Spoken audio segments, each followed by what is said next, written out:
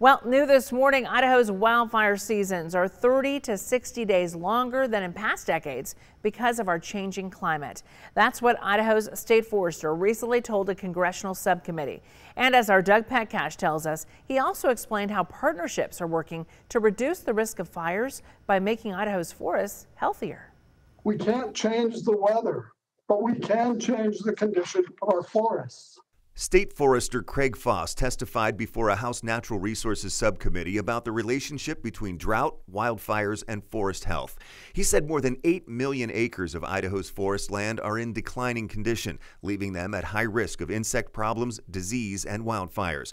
Foss also talked about collaborative efforts to fix that. In December of 2018, the state of Idaho and the U.S. Department of Agriculture entered into what's called a shared stewardship agreement.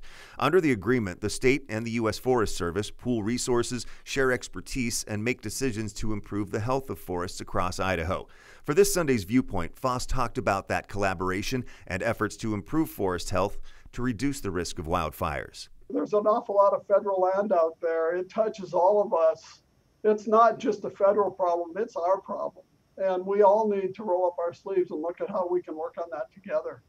And so Idaho started looking at what are opportunities, what are initiatives that will enable us to come alongside our federal partners and hopefully be part of the solution. The collaborations are not only among government agencies. Private forest landowners are involved too. They can get grants to thin the trees and remove underbrush in the woods around their properties and homes.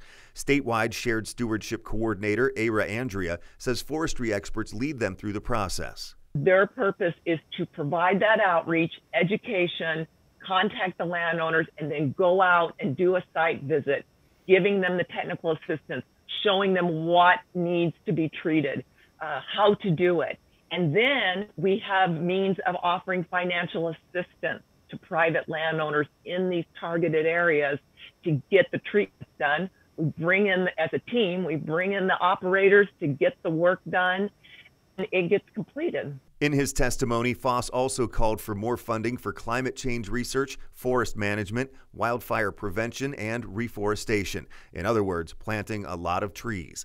He says it will take many years of work to restore forested watersheds in Idaho. In Boise, Doug Petcash, Idaho's News Channel 7. And you can learn a lot more about the relationship between drought, wildfires, and forest health by watching Viewpoint with Doug. It's coming up this Sunday morning at 6:30 right here on KTVB.